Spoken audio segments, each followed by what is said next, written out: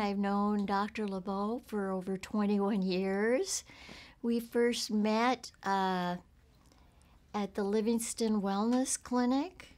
My husband had transitional cell carcinoma, stage 4. The doctors had pretty much said, you either cut out your bladder or we won't treat you.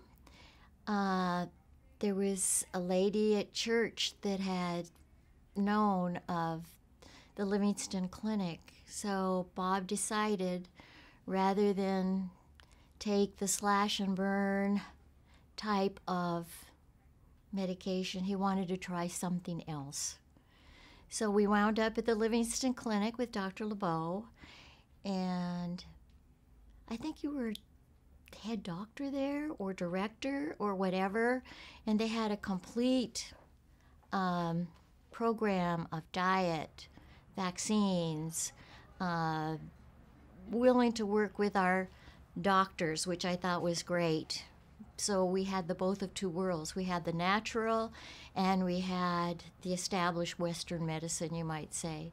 We spent 2 weeks there, and they taught us how, you taught us how, basically, to take our medications at home, and then we were come back and forth. We had wanted them to do the BCG treatments on the bladder, and because it was stage 4, doctors had said no. In fact, they basically said that if we didn't do it their way, they wouldn't treat him. So we went to the Livingston Clinic, and for 5 years, he had a great quality of life.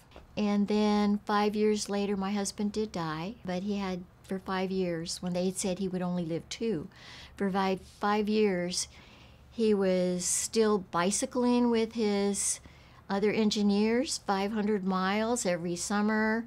They'd do 50 miles at least twice a week.